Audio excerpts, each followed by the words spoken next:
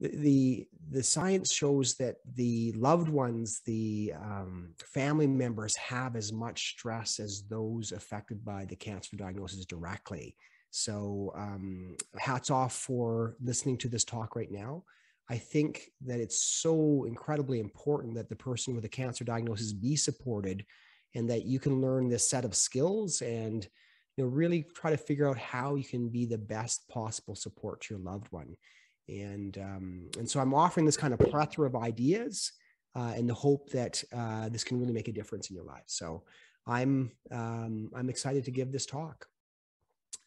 First of all, excuse me, I use the language family member or loved one or support person. I don't like the expression caregiver. To me, it sounds like care is going in one direction. I give care to you, when the truth is we're always within relationship, and that care is actually going in both directions. Even if somebody is debilitated in bed, they still have this opportunity to share their heart, their spirit with those around them. So there is this kind of communication. So that's why I'm going to say family member throughout. The other thing I say is it's a person with a cancer diagnosis. I don't like the short form cancer survivor. It's because we're a person first. We're not defined by our cancer diagnosis. And so I want to just kind of make sure that the language is consistent throughout there.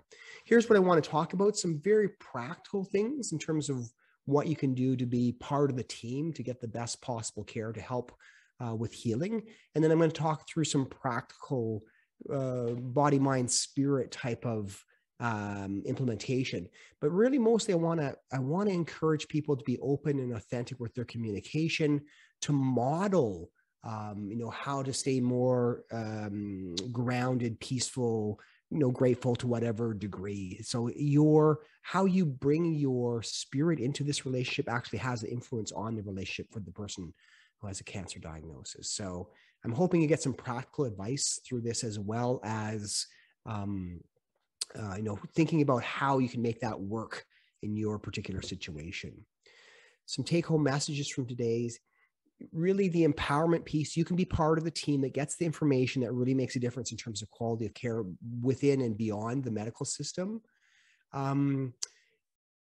Life is ever changing, and your role as the family member, the support person, will probably continue to change with time. And so we want to be open to that flexibility of character. I really encourage people to be open and honest with your emotions. It's the best way to live a kind of an authentic life that allows the energy to flow through you, and also sets the culture within the relationship so the person with a cancer diagnosis can reciprocate. So incredibly important on that side. And lastly, I would highly, highly, highly encourage you to take care of yourself. You shouldn't feel guilty about the kind of sense of self-care, even in the midst of the most difficult stuff. When you take care of yourself, you're a better family member, better able to serve, better able to think, make good decisions, and facilitate healing. So that's foundational. We don't need to be guilty in any way around that. So that's what I'm going to kind of encourage you through this talk. One of the most important things I think in our life is actually to be clear about what our greatest values are. How do we want to manifest, and to be deliberate about this, and not just let the winds of the world blow us this way and that, and be pulled out of our core, out of our groundedness. So I like to be deliberate about thinking about it. So how do you want to be in this world?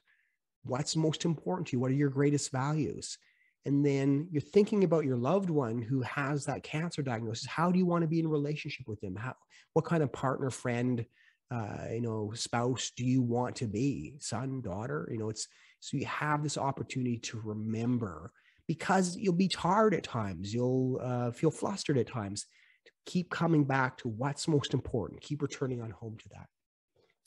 And I like to do that as a ritual. So first thing in the morning, I do my meditation with my wife and set that kind of sense of mindful meditation. And at the end of that, put my hands up, kind of this position, symbol of openness. And it comes out as kind of a secular prayer saying, let me be really helpful. Let me be kind to each person. Let me be considerate and compassionate and loving to each and every person that I run into. So I'm setting that intention first thing in the morning with the hope that then that manifests throughout the day. So being very clear about your greatest values. The second one is thinking about those high intensity situations or high stress situations, whether it's going in for a medical appointment, whether it's having that difficult conversation, whether it's dealing with another family member who's not acting in the most mature fashion, going into those situations, having that moment of calm and peace and remembering what you want in the long term, what's most important. And you may say, my relationship with my loved one is the most important thing. And so your actions and thoughts are dictated by that highest principle. And lastly, and it's the hardest thing by far, is that sometimes we simply do feel stressed, overwhelmed, angry, just upset. And to remember to come home, to settle down that kind of stressed, irritable brain, coming back to the wise, compassionate brain, and coming home to doing what's right, using your wisdom and compassion in those moments. So if you can, try to keep coming home, keep practicing the muscle of coming home to yourself. And on that, I do like to actually do that little exercise with you right now. So as you're listening to this, I really suggest you follow along in a way that feels good for you. But come off the back of the chair, come to the edge of the chair, nice strong posture. You have that kind of strong, dignified role. You're taking your seat, you're taking your life force. Bringing your attention into your body, you're grounding your body, you're energizing your body through your consciousness. And then the nice, slow, smooth out breath. So it's a longer, slower, smoother out breath. You can take a slightly deeper in breath, but a longer, slower, smoother out breath at whatever rate is best for you. And now what you're doing is you're teaching your heart and your nervous system to be more relaxed. The smoother out breath gives you a relaxation response. And then that sends a sense of peace and calm up to your brain. So then you can actually think more clearly. Allow your heart to warm, sense of compassion. Think of your loved one and just send them your love and your care. Really wish them well. Allow your heart to open, a sense of love, compassion. And then from this state, set an intention for yourself. Be clear about this. How is it that I want to be in relationship with my loved one? Set that loving feeling into the relationship using your wisdom, your intuition, your compassion. And let it be so, right? So then you let go, you come back to the sense of mindfulness of your body, the sense of connected with the earth, solid, strong, making good, strong, practical decisions. And then a kind of openness to the sky, sense of possibility, transformation, healing, and that your good human heart connects the two, earth below, practical earth, and capacity to heal above. You just kind of come into that space. You can practice that. So it's a relaxation technique as well. I'll talk about that later. Okay. So I think setting the intention, and then there are this idea of mirror neurons, right? When you're more peaceful and grounded, your loved ones will pick up on that, and they actually get a relaxation response off you to whatever degree. And I'm not talking about being in Zen state. It's just like whatever degree you can go from kind of a higher stress level to a lower stress level, you're going to have a positive influence on those people around you. So be the change, be the kind of psychological rock for your loved ones. Okay. So what is your role as the family member, as the loved one, as the support person? I have a few analogies here. One is paddling in a canoe. So you can think of your loved one up front there paddling, And they may ask you to paddle along, or they may ask you to simply rest. They want to do their own paddling. Maybe there are, currents and so on. Sometimes you have to jump in and do some hard paddling. The river changes, your role will change. And I would say the first thing is that your loved one, the one with a cancer diagnosis, the one who kind of dictates how much paddling you do. You're there to serve in whatever way is best. Sometimes you do have to paddle hard and make that decision. Okay, so then the other analogy, the other couple analogies is, and I hate to kind of show you the extremes, but you could be, for instance, the cheerleader. You're there to say, you're doing great, honey. I love you a lot. I'm supporting you no matter what. So you're just kind of cheering them on. And again, I'm not trying to be derogatory in terms of that role. That's maybe exactly what they need there. You might be in a relationship where you guys see yourself as a we. It's an equal partnership that is going to make the decisions together. That's lovely as well. And sometimes, if your loved one is really sick, sometimes you have to jump in and make those hard decisions and kind of captain the ship, right? And so it's spectrum and it's fluctuating. The roles change. And again, I think it's most important that there's a full conversation around what your role is. And the person with the cancer diagnosis really gets to say, this is how I want you to be, right? I really think it's their cancer diagnosis. Yes, you're a we. I can understand that, but really it's their life. And I think, I guess I believe more in autonomy in that situation. Okay. I'm going to take you through some cognitive reframing. I'm going to do this about 5 times during the presentation, because sometimes the core beliefs that we hold actually inhibit that true connection and true support. And so I'm showing you a 3-column technique. You can see up top is the word situation, which is just the raw data. So for instance, I'm talking to you right now is just the raw data. And then we have distressing thoughts. In step 1, if we be mindful of how we think, how we perceive the world, and how that perception can cause us more unnecessary grief.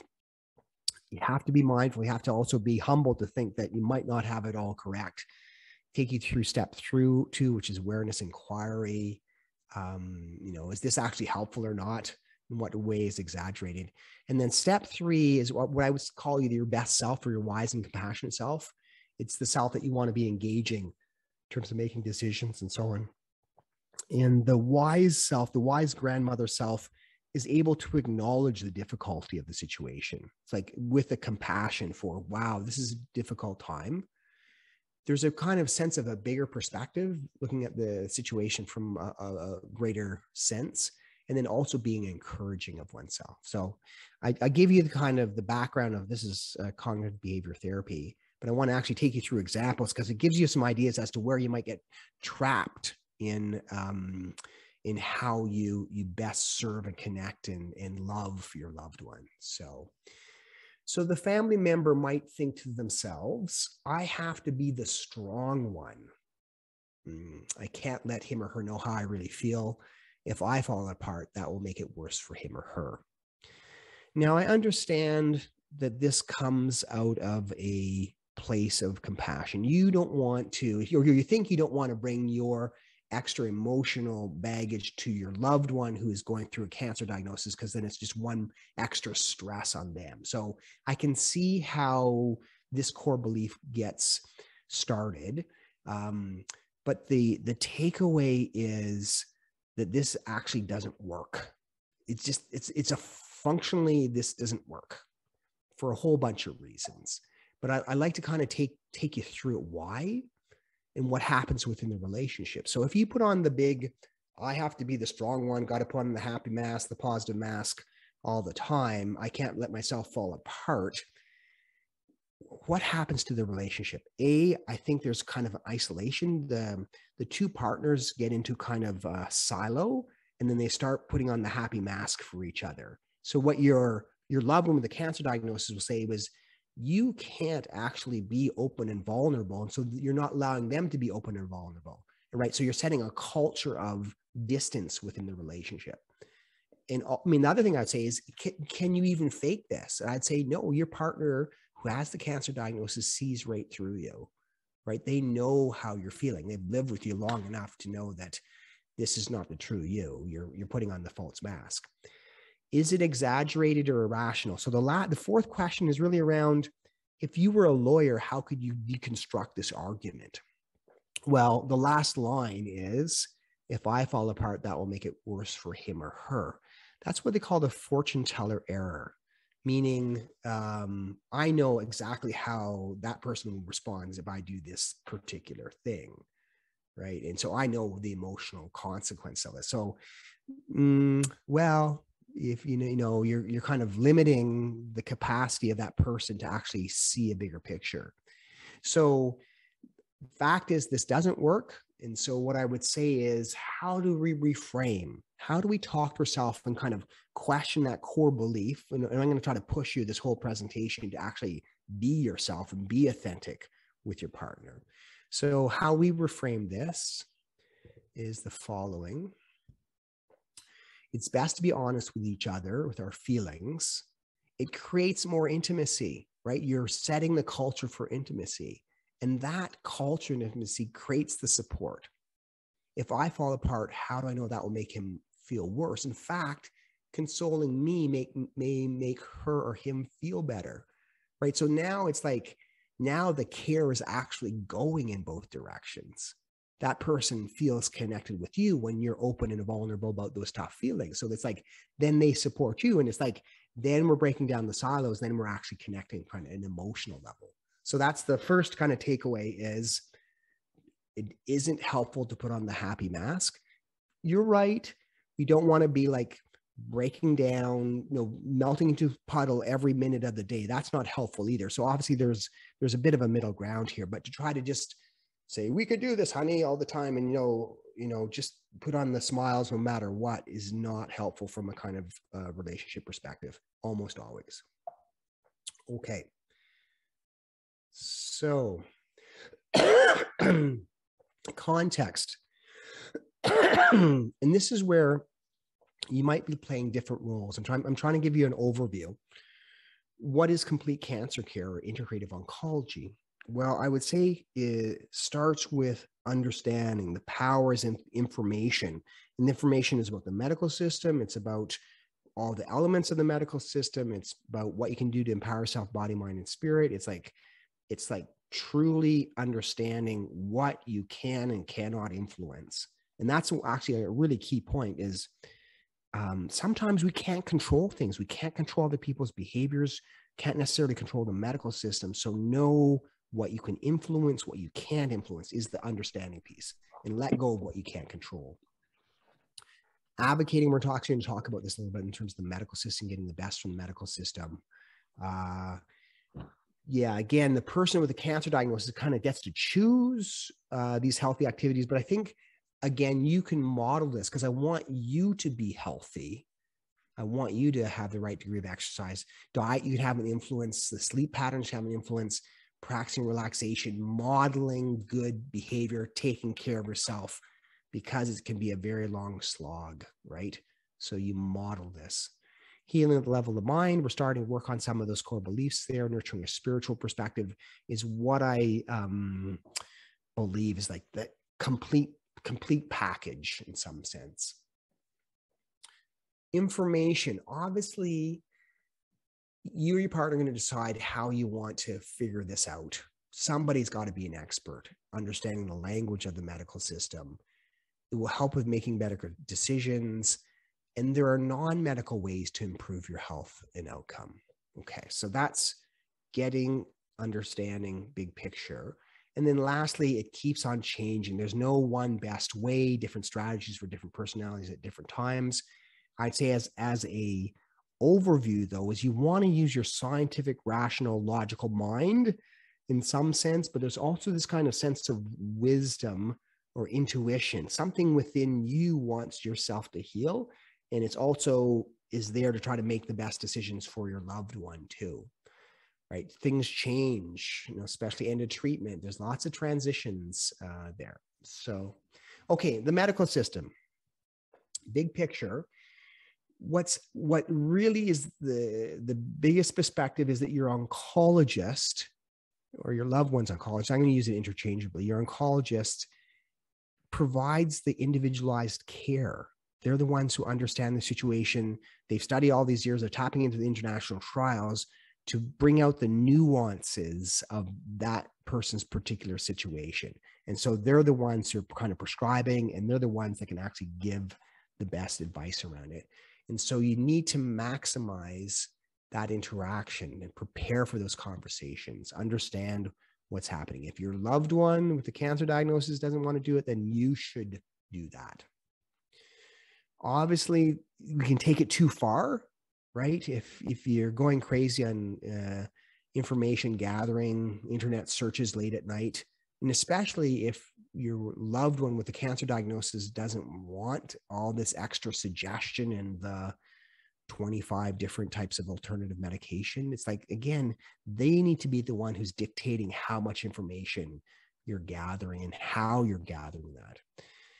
If you're getting conflicting information between what your doctor is saying or different healthcare professionals are saying, that's again where you want to get back to your oncologist or the nurse or part of the system to clarify. So that kind of sense of unease or disparity in information, you want to keep going back. Ultimately, you want that feeling, your loved one wants that feeling that you're doing the right thing for you. You're getting the best care for you. You want to get to that stage. And sometimes like there's not many good options here, but we're getting the best for the situation. Again, just the trust that there's nothing else you should be going for. We get the information in lots of different ways. So Wellspring, has, taps into these information services as well. But the not-for-profits in your type of cancer, so Pancreatic Cancer Canada has specific information. I like the Canadian Cancer Society. You can talk to an information specialist who will tailor the information to your level, send you either paper package or email package. You can phone there, talk to a peer support. There's lots of good not-for-profit organizations there. Okay, so then actually thinking about the medical system itself, big picture, you're preparing, you're advocating for yourself when if there's questions or concerns. And then the other thing you probably don't realize as much is there's a lot of extra service within the medical system.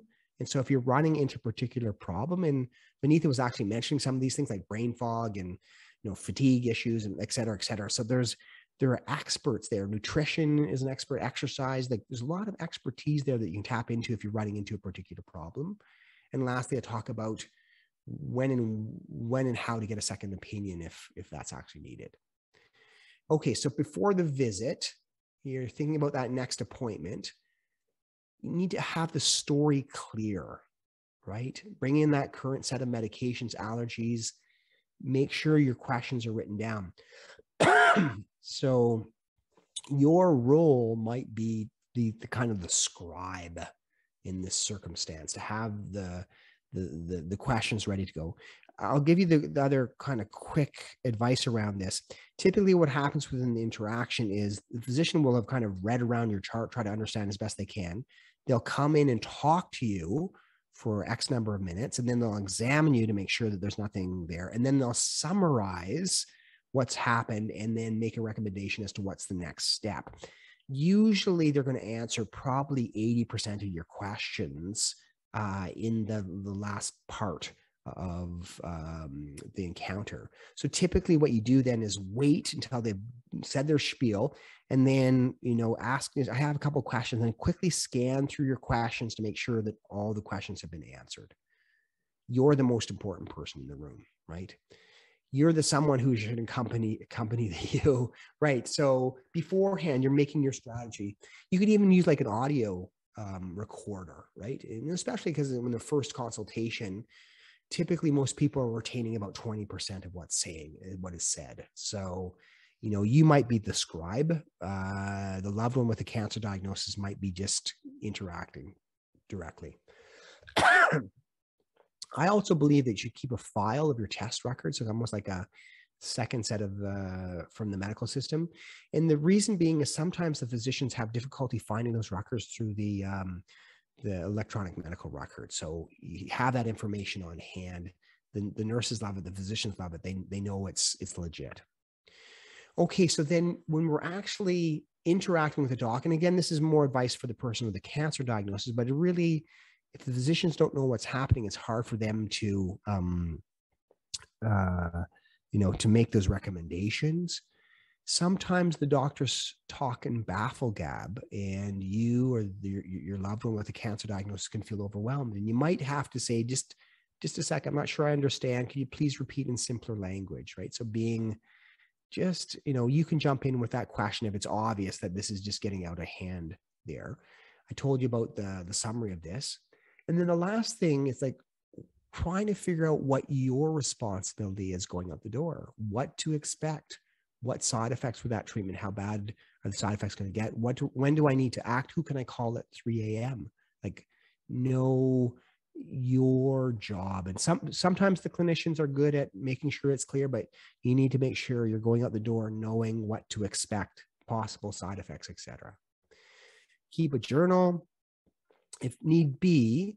I mean, sometimes if it's more complicated and it's hard to share that information with a loved one or the whole family, then you might ask for a family conference, have the multiple person Zoom call, especially when it's first diagnosis or more complicated.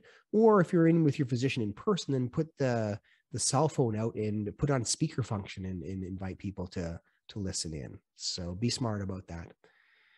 Remember, the medical system is there to serve the person with a cancer diagnosis, right? It's really, keep that in mind, that that's why we're set up. And don't let the kind of sense of, busyness or anything else dissuade you from remembering that you're there to advocate and making sure you're getting the best care possible. Sometimes if there's a kind of breakdown in communication, you as the loved one, family member, might be able to ask the questions, do the talking, get the information. It's possible that you could be playing that role as well. Obviously, I'm telling you, keep on calling. Squeaky wheel gets the grease. If you're having problems understanding, you want to get that phone call. Keep on asking. You're more likely to get that treatment. You're entitled to a second opinion. It's typically not necessary because the physicians in Canada are tapping into the international trials. There are essentially provincial and national guidelines that usually say, in this particular circumstance, this is how we treat the situation. So typically that's kind of straightforward. But if you feel like you can't communicate with your physician or you don't trust your physician, then you do want to get a second opinion then. And how you do that is to go to your family doctor and say, please make another referral, or talk to the nurse of that clinician and say, I really want a second opinion. Again, you're the most important person. It happens that sometimes the clinicians and the patient don't get along, and the second physician is not going to treat you poorly because of that. The oncologists are very, very good at making sure you're getting the best care, the second oncologist. Okay, so let's do another reframing. So you might think back and recognize maybe your loved one, had these symptoms. They went into the emerge, got sent away, went to see the family doctor, got sent away, finally went to the emerge, scan, 3 weeks later. So there was, from a legitimate perspective, from symptoms to when they actually got a diagnosis, there was a delay.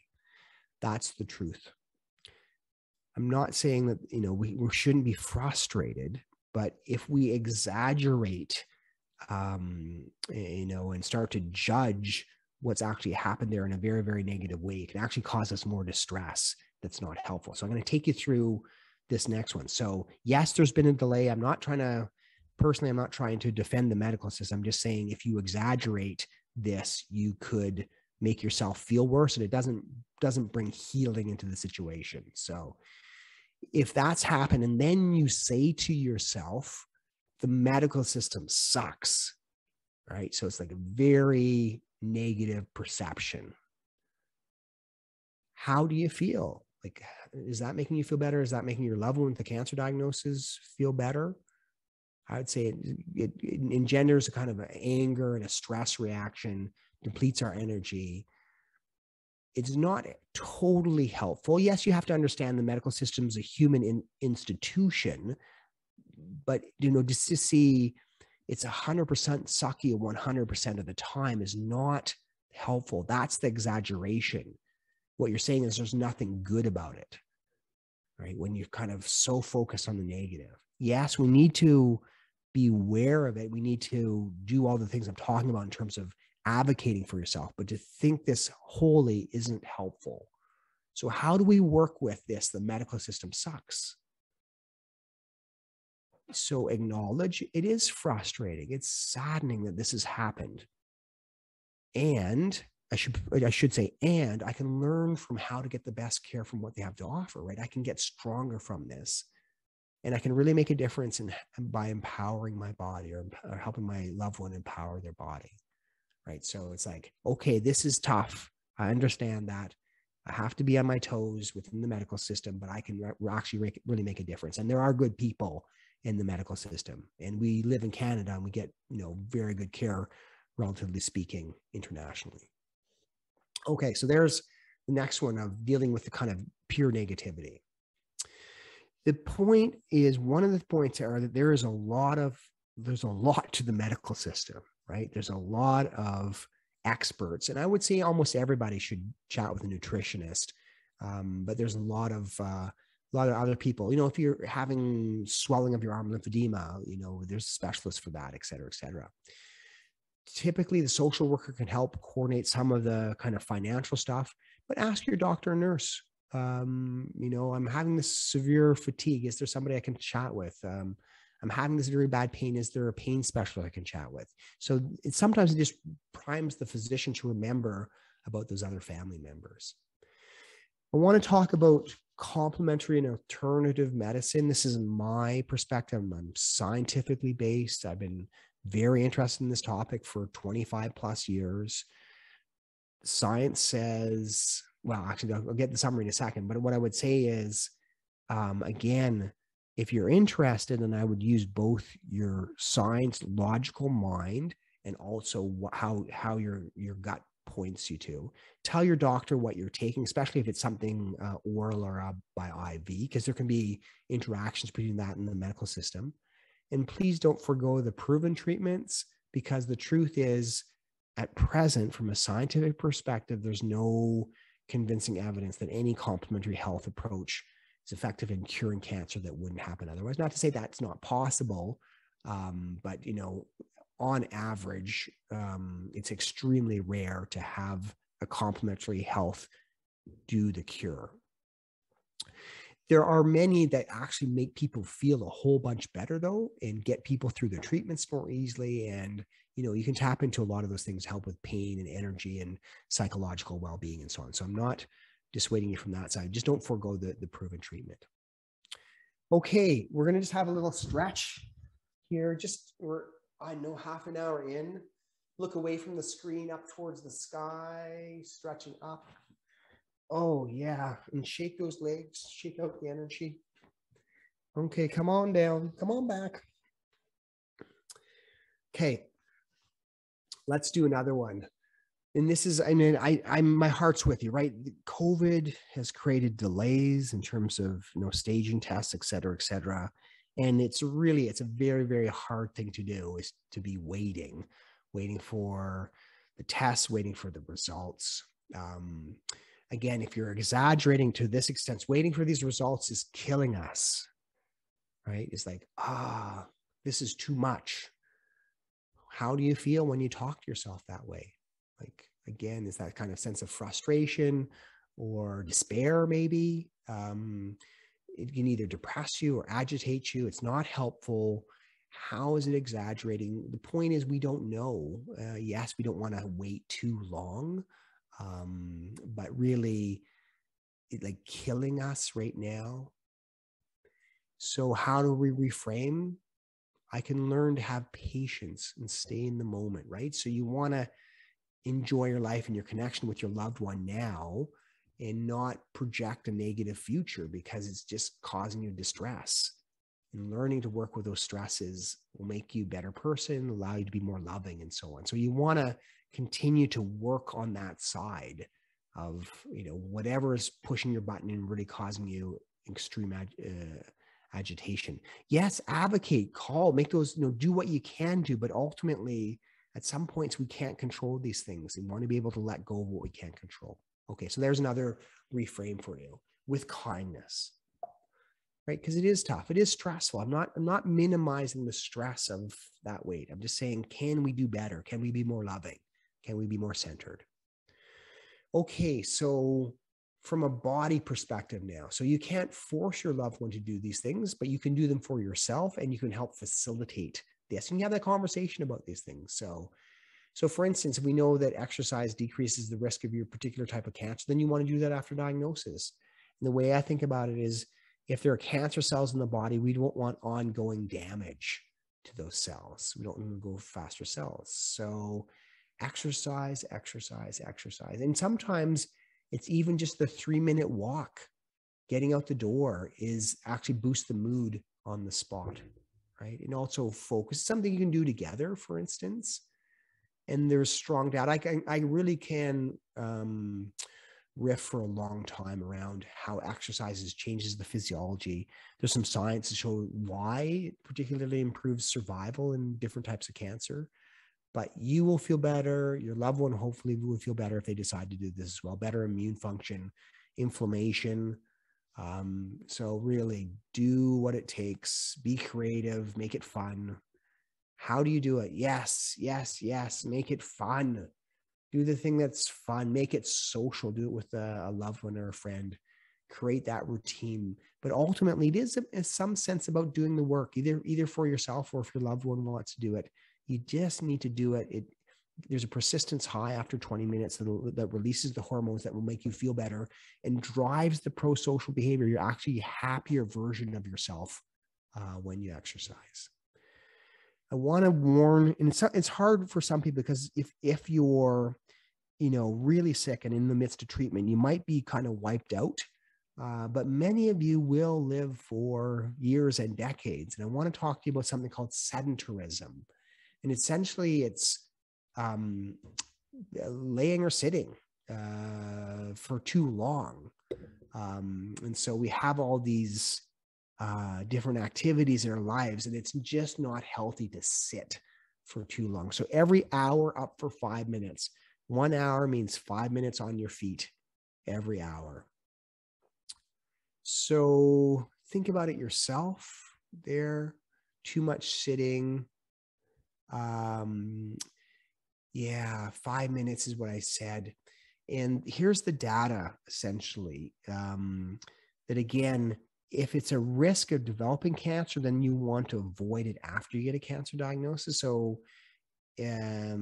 all-cause mortality, it changes the fats and sugars in your bloodstream, which can actually prime the cancer cells to grow. So that's essentially an increased risk of cardiovascular disease like heart attack and stroke, diabetes, and there are the cancer risks. Again, large studies showing increased risk if you're sitting too much, sitting for that 3 or 4 hours in a row, days on end, right? So we want to avoid that once we get a cancer diagnosis. Takes, look at that. It's an hour of sitting straight has a greater impact on your longevity than smoking a cigarette, for instance. How do you do it? A stand-up desk, I think, is the smart move there. But look for every opportunity, especially, for instance, transitioning between one sedentary activity and another sedentary activity. So if you're, doing your emails and then you're going to go watch Netflix with your partner, spouse, or whatever, you want to have a transition where you're up on your feet, maybe washing the dishes or cleaning up the room or going for a quick walk outside or something, so that you're not just sitting all the way around.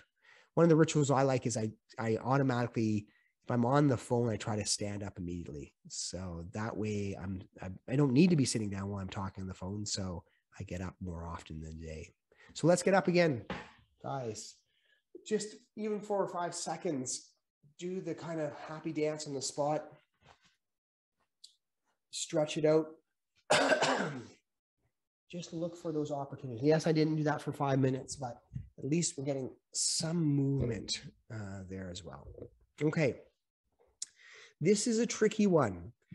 They say you're supposed to stay positive, but I feel angry, helpless, filled with despair. I can't go on like this.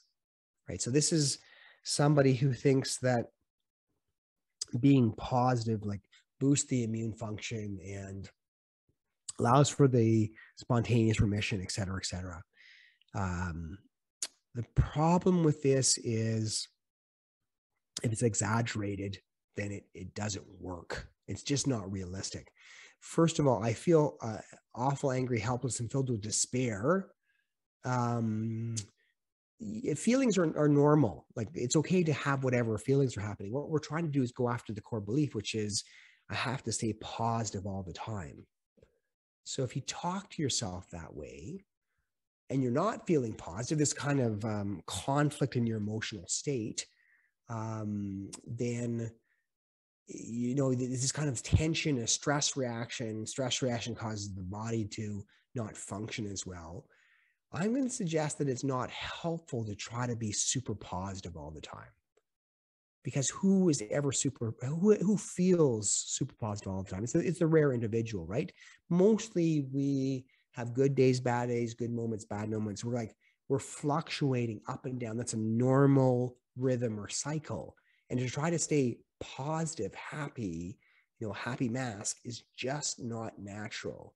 And your loved one, can see through it. It's not a natural thing. And yes, we don't want to be Debbie Downer all the time, but at the same time, it just doesn't work. And so how do we talk to ourselves? It's natural to have strong and negative feelings. I'm learning to comfort myself and ask for reassurance from others, right? So when you're feeling lousy, instead of just trying to put on the happy mask, you reach out. You say, look, I can work with this. I can allow those emotions to come through me. It's a natural. I mean, you can also be just grieving, right? Grieving the loss of what's happening in your loved one's life. It's okay to feel grief. It's normal and natural. So you allow those things to naturally percolate through, and don't try to stop yourself from feeling what you're feeling.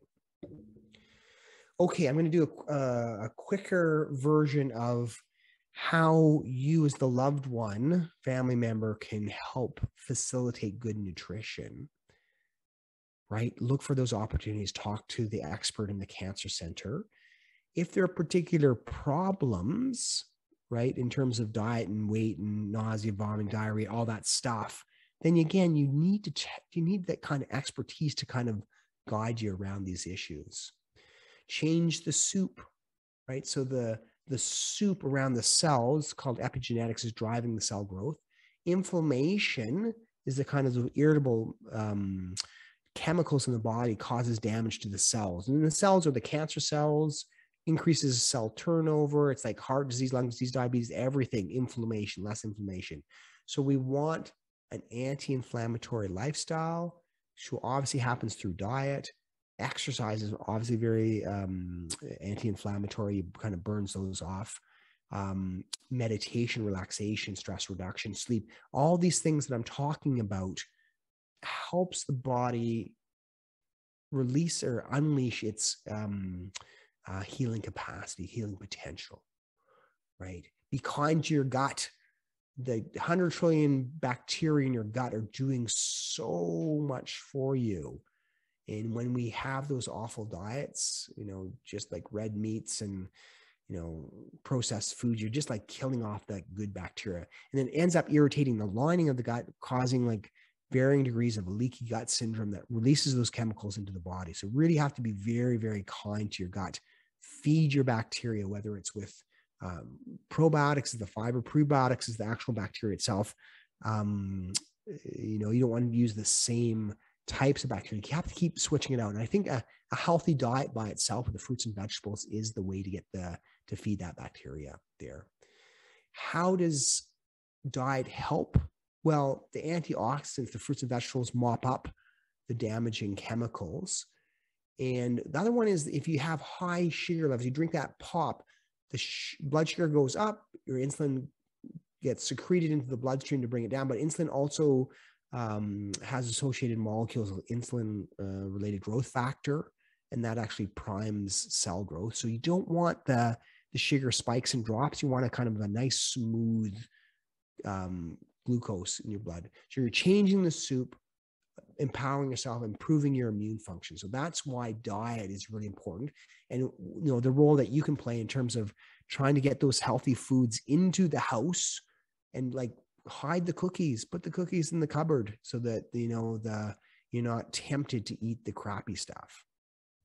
Dietary advice: micronutrients from multiple food groups at each meal. Even half the plate should be fruits and vegetables, reducing the red and processed meat, or eliminating, I guess, healthy fluids, healthy fats, less of the sugary, fatty stuff. The healthy fats kind of allow the brain and nervous system, lots of different things, to heal themselves. You're adding the healthy foods. Vitamin D is the only supplement that you really need, unless your physician is saying something else, not other supplements. And then this kind of sense of enjoying, connecting over food. So this is the big four food group. There's the vitamin D, making sure you're getting enough calcium in your diet. Get the advice there. There's my vitamin D habit. I just want to say that, you know, as I reach for my toothbrush in the morning, I'm reaching for my vitamin D and B12 because I'm essentially eating a vegetarian diet. So that's happening as a habit each day. And I do a little celebration. Whoo, got my vitamin D. Shopping, something else you can have an influence on, right? So you're planning ahead. Don't shop when you're hungry or tired, when you don't have the willpower to make the best decisions possible. Say, read the labels, right? They're actually going to consolidate the sugars. You're going to see a lot more sugar in them on the ingredients list. So you want to stay away from the sugars. Just don't buy the unhealthy stuff. If it doesn't get to your house, it's hard to eat. So there's the little label from the oatmeal that we eat in the morning. You can see that essentially it's healthy vegetable-based products. There's no real chemicals there.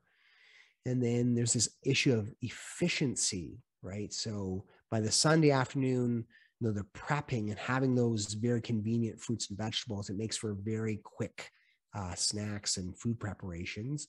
The other thing I would say is that frozen veggies are also a great option. You hardly lose any of the kind of really healthy elements of those veggies by flash freezing them type thing. And so frozen blueberries, for instance, all healthy stuff that allows, again, it's a convenience factor. Boom, that goes into a stir fry right there, and you're 10 minutes out from, you know, a very healthy dish. Frozen foods, have your list there. There's more and more fantastic products, convenient products in the market, including veggie burgers. So tips to make this work.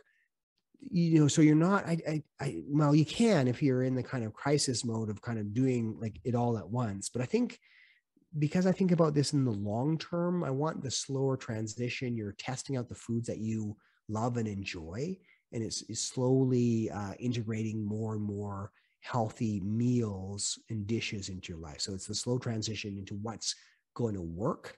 And you slowly increase the number of like purely plant-based meals that you have each week, and you just stay away from the unhealthy stuff. Okay.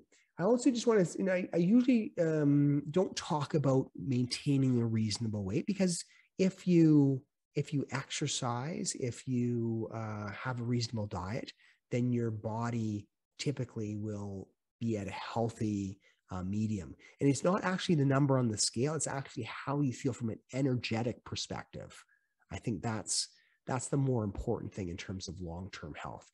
Get your energy up through these healthy habits. Okay, this is also common. I feel so guilty to be worried about myself, right? People think about, well, what's going to happen if my loved one with the cancer diagnosis dies? How am I going to live my life? What's going to happen?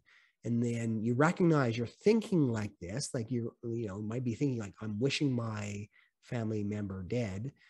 But the point is that this is normal. This is what we humans do. We think about the future. We think about possibilities. And so it's normal and natural to feel guilty, although kind of unjustified to, feel so guilty. I'm thinking about how I'm going to take care of myself. And yet here it is, my my loved one with the cancer diagnosis is suffering so much right now. This shouldn't happen. Well, welcome to being human. This is what we humans do. And yes, we don't want to, miss out on the opportunity of really loving and connecting now and having the best possible life now. But in some sense, I'm saying it's okay. You're going to have these natural, normal, planning for the future. You don't have to feel so guilty. So feeling guilty makes you feel worse. Is it helpful? Is it really helpful to feel that guilty? Yes, you want to make sure you're focusing on what you can do now, but that may not be that helpful. And then the reframe, feeling guilty doesn't help anyone. I worry and suffer too, right? It's not like it's just like your loved one with the cancer diagnosis is going through a tough time. You're going through a tough time too, right? And so you be able to accept that and not be hard on yourself. So be able to be real about what you're going through is really helping in the relationship. It keeps it a genuine relationship. So, okay. Just a little bit around sleep, because you might be able to influence your loved one. If there's a real problem, then you want to be able to get some extra help around sleep and sleep expert. Sleep habits, generally speaking, if you can decrease your stress levels and your anxiety levels throughout the day, then you'll sleep better at night.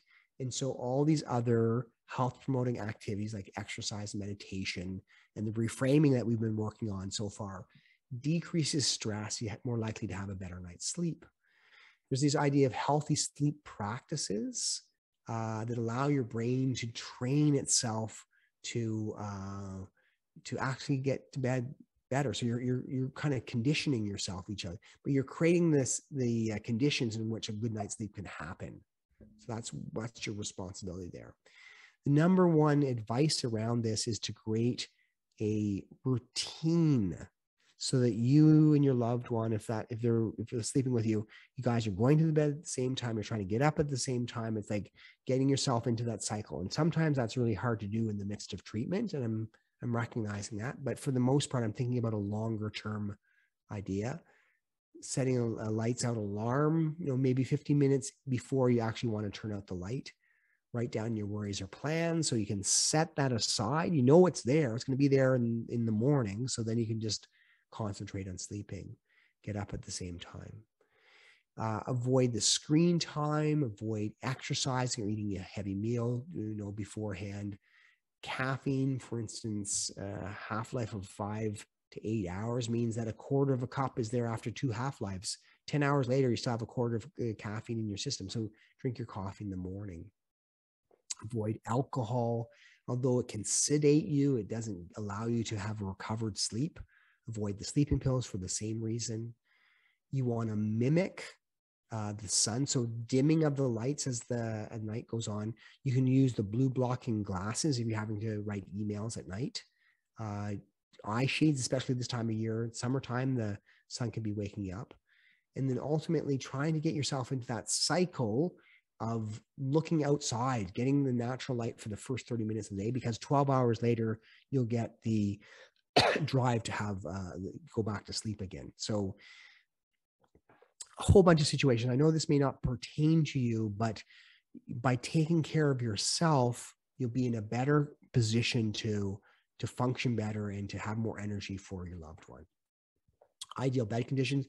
The cool bedroom also allows your core body to drop a couple degrees Celsius, is what you actually need to do to fall asleep, or better fall asleep. If you run into insomnia, the science shows that if you're obviously awake beyond about 20, 25 minutes, you should actually go to a different room. So then you're training your brain to fall asleep. So when you're tired, then you return to your bedroom feeling sleepy, and your brain says, okay, sleepiness, this bedroom, now's the time to sleep. You practice a relaxation technique, you visualize a peaceful activity.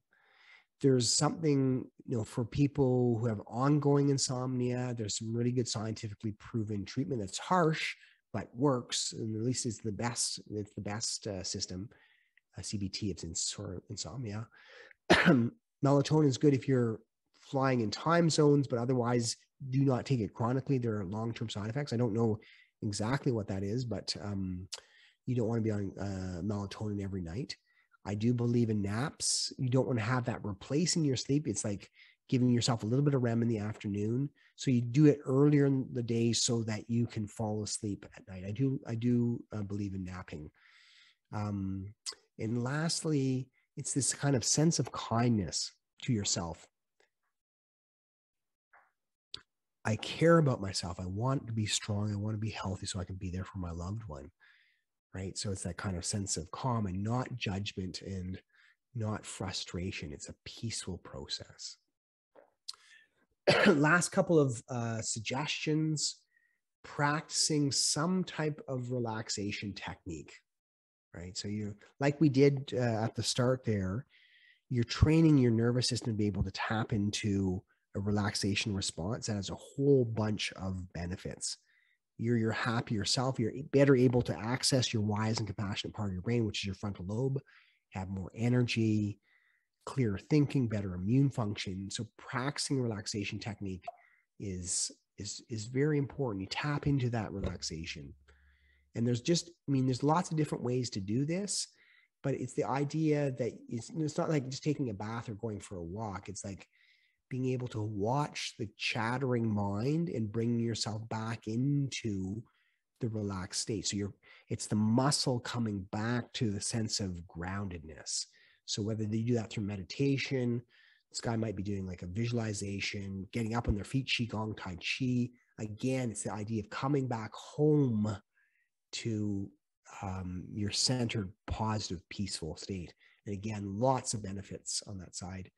I'm showing you a biofeedback monitor using heart rate variability. So a clip on the ear into a smartphone allows yourself to train the relaxation side of your nervous system. You get better and better and better at doing that. And then that sends the signal from your heart to your brain and to feel more calm. Okay. A couple of these. I hate this cancer. It's ruining our lives and all the things we do together. Again, I'm not trying to minimize the inherent suffering that happens when, there's a shock and unexpected diagnosis. Things have changed, but the exaggerated language can detract you from something that's very precious and sacred, right? So if we talk to ourselves that way, we lose out. I hate this cancer. Again, this frustration, stress reaction. It's not really helpful to be continuing to talk to yourself that way. How is it exaggerated? It's ruining our lives and all the things we do together. So there's no things you now do together that there's connection. Is that what you're stating in that? So the kind of exaggeration. So what we're trying to do is peel off the extra 5% that's unnecessary in this. So the reframe: anger, rage, hate only makes me feel worse and adds stress to the whole family. With acceptance, I can enjoy the time that we do have. We may not be as active, but time together is very precious, right? So focus on what you can control, right? And just make the best of it. It's easy for me to say. I recognize it's really, really difficult to go through. But the more you can stay there to say, how can I connect? How can I love in the midst of the great difficulty? Stretch. Last thing, working with stress, right? Stress is normal. You're going to feel flustered and angry. Practicing a relaxation technique can reset your stressometer at a lower level so you're functioning better. It's important to identify when you're overwhelmed, and then you can just practice the 4-breath technique of pressing the pause button, slow, smooth out breath, using your mindfulness, and then talking to yourself in a way that's positive, encouraging. The kind of third column of these reframed. That's the voice, that's the wise and compassionate voice that's tapped into wisdom and proactivity. So you want to be able to access that. You access that by settling yourself down and remembering what's most important. Look for ways to reach out, connect, and so on. So bottom line, your loved one and you both It's normal to have these emotions. It's like, this is what we humans go through when there's a cancer diagnosis. That's the expectation. We don't have to fight against expectation. We don't have to, those emotions by themselves aren't going to hurt you. They can be exaggerated, and then they can kind of fluctuate and come out kind of unexpectedly. That's normal, and not to fight against that. So then when that happens, there's no one right way. I can't give you a particular technique around this. I think it's important to share what's happening with your loved one. It may not be the person with the cancer diagnosis, but at least one wise person in your life you want to talk to, right? Emotions will change. Be kind to yourself. Like, this is tough stuff. You don't have to be perfect. You just have to do your best. Keep on coming back home again. If your loved one is breaking down, if they're like totally in tears and melting, on the floor in some emotion, just stay there. You do not have to correct this. You do not have to make this go away. That's not going to last forever. They're not going to cry forever. So you stay with your own uncomfortable feelings. This is hard, right? And you listen and you acknowledge and you empathize and you stay there and you promise what you can deliver. Like, we're going through this together, hon. We're going to figure this out, and I'm with you no matter what, right? So you promise that, and you don't try to suppress it. Allow them to be themselves. Allow them to have their emotions. Obviously, if it gets out of control, if they're totally depressed or you're totally depressed and you can't concentrate, you're withdrawing from life, this is like what I'm describing here is a major depression, right? Can't decide on treatment, can't sleep, anxiety. So sometimes we do need to actually see an expert. Sometimes we do need to get onto medication to get us through these tough times. How do you get that help? Well, you can talk to your oncologist or nurse. Like, we're really struggling psychologically. They can make that referral. A family doctor can make that referral. Oftentimes the cancer centers have a psychosocial oncology program, or a counselor at the center can meet with you. But find an expert, go to a support group. There are ways to, when you're really hurting, you can tap into this. Okay. Finishing off now, I want you to think about how, like, I've given you kind of a bit of an overview. It's not the whole pie, a bit of an overview of the various roles that you can play, because life has to go on and you still have to get medical care with a loved one who has a cancer diagnosis. And so this is kind of a negotiated process. One of the things you can do is to be the sharer of medical updates, right? So you go to the appointments with your loved one, and then the rest of the family wants to find out what's happening. Well, your loved one may not want to spend the psychological energy to kind of tell every single relative what's happening. So you might be the bearer of that news, the sharer of the medical updates. So that's one opportunity. If your loved one doesn't want to be the one in charge of, the medical appointments, the medical, all that kind of interaction, then somebody needs to take that role, right? Somebody needs to make sure you're on board, have that information together. I'd also say, someone needs to be the medical expert to really know the type of cancer, stage of cancer, treatment options, side effects, what are the medications. Like, somebody needs to know that information. Someone needs to be the expert. And again, your loved one may not want to do it, and you might have to jump in. Again, a negotiated perspective. I think it's important to have at least one confidant. Your loved one may not choose you. The loved one may choose, a son or a daughter. It's okay. You don't have to be the star. But I think it's important for you to have a confidant. It's important for your loved one to have a confidant. The two of you can be confidants for each other, which I really think is the best thing. But in some sense, somebody has to be able to have that wise and open ear for you. And yes, then life goes on as well, right? So the household stuff, the odd job stuff, your loved one with a cancer diagnosis may not be able to do this. So it's like ongoing, how can we make this work? And it doesn't stop when treatment stops, right? It's, the person with a cancer diagnosis can have that kind of ongoing psychological transformation over time. Be patient, and continue to talk about how you can fulfill those roles. Even having a monthly meeting, say, okay, first Sunday of the night of the month at 6 p.m. we're going to talk about, like, how are things going? Are these roles covered? Are you feeling good about this? Do we need to change anything?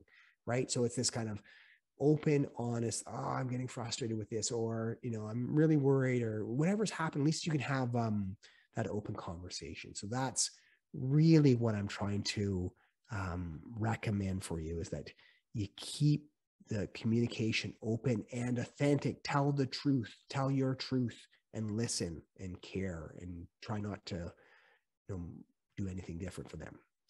Okay, here's a great opportunity. If you're interested, we are selling our book, The Healing Circle. It's the complete teachings from a weekend retreat. So we talk about, in fact, the whole quarter of that is around reframing.